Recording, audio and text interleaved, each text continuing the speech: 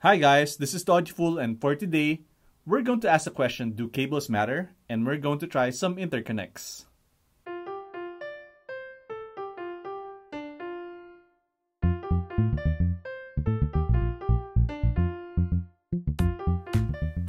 Do cables matter? Probably the most talked about and argued question in the Audiofool world. Measurements don't show a difference, and yet other people swear by it.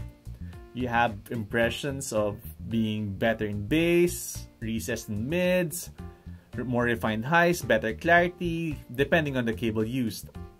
And different materials have different effects. Say copper has better bass than silver, silver more brighter than the copper, and gold being the median between the two.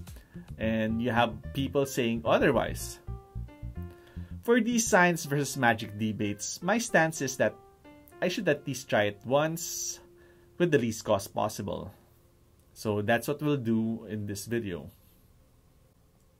I compared cables from Monoprice, which is super cheap yet so much better than the flimsy RCA cables you get free with your TV or AVR. Ugreen, another generic brand similar to the Monoprice. Do-it-yourself RCAs made with 21 gauge silver plated cables and braided by yours truly.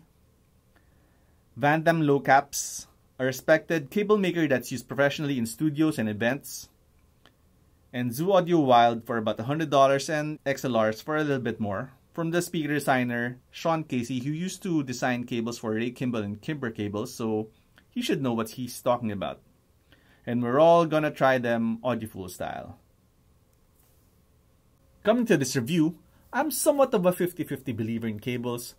Part of me doesn't believe in cables because whenever I change cables in my listening room or my home theater system, I never notice anything different. Although admittedly, I never took the time to find out, unlike in this video. But part of me wants to believe in cables because of two specific instances. The first one was when I compared a monster cable with the Zoo Audio Wylde cable in my friend's house, and he did a blind test with me, and we got 10 out of 10 because the Zoo Audio Wylde was just so much clearer than the monster cable. The other instance was during the Topping D50S review, and when I do reviews, I make sure to use the same cables. So the Modi Multibit was just so much superior to the D50S using Monoprice cables. But as per suggestion of the guy I borrowed it from, I used silver plated cables on the Topping D50S, and it became a bit more competitive. So for the first test, we're gonna connect the RCAs to the Yggdrasil. The Yggdrasil has two RCA outs connected to the Freya, so we can just easily switch the source in the Freya. With the Monoprice and Ugreen Interconnects, as you would expect, there were no differences at all. If I had to really nitpick, I might say there was a tiny difference in volume, but not really enough to detract from the sound. Next, I connected the Zoo Audio Wylde and compared it to the Monoprice. The Monoprice was the exact cable I used that degraded the sound of the Topping D50S, so I was kind of hoping to find some differences, but I found none. Again, there were very minute differences in volume, with the Wylde actually being a little bit lower, but not really affecting the sound quality enough for me to have any preference. Next, we try out using cables from the preamp to the Ager using longer 3-meter cables in my case. I used a 3-meter Monoprice, a 3-meter Ugreen, a 4-meter DIY lightly braided because it's a lot of hard work silver-plated cables, and a Damme silver-plated extra thick, extra juicy cable. And I used two tests for this. The first one was to simply turn off the amp and then quickly swap the cables. For the other test, I put the blue sound node in mono output and then put different cables on the left and right channel, and then listen closely at the speakers on the left and then the right. And then I swapped cables.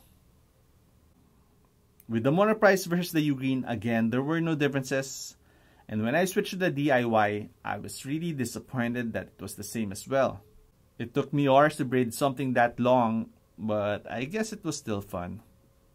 But still, I was really hoping that it would sound a lot better.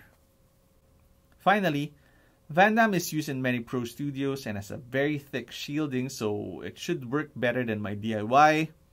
But it didn't, it was just the same, but at least it's not terribly expensive. Finally, I figured I might as well check if there were differences in XLR cables, as I had 3 brands on hand. Again, the Monoprice, Ugreen, and Zoo Audio. The testing methodology was the same as with the single NN tests, except that I was working with monoblocks. And again, there was no instant magic clarity, no better, more defined bass, no clearer, more resolving mids, and they all just sounded the same. So based on my testing in my room with my gear, cables don't matter in sound quality. But of course, you can always go for that more expensive cable if you're just after the looks, similar to maybe how a Royal Oak Offshore looks so much better than a Seiko 5, but still tell the same time. Just don't have any expectations, and who knows, maybe you'll hear that magic. What about my previous experience where I said that cables did matter? Well, I still believe in them because I wasn't drunk or high at the time, and I'm 100% sure about them. So perhaps it's a case-to-case basis, but in my use case today, I'm pretty sure, I'm 100% sure that cables didn't matter. So for future reviews, I'd still use the same cables just to keep it consistent and to make sure they're not a factor. But I'm no longer wanting those $1,000 nor those cables because I've been audio bold. Cables do matter for looks. As always, try it out and hear for yourself, but if you ask me, I'd say don't bother. Thank you for watching, and I hope you enjoyed this video. If you have any comments or suggestions, just write now below. See you in the next video.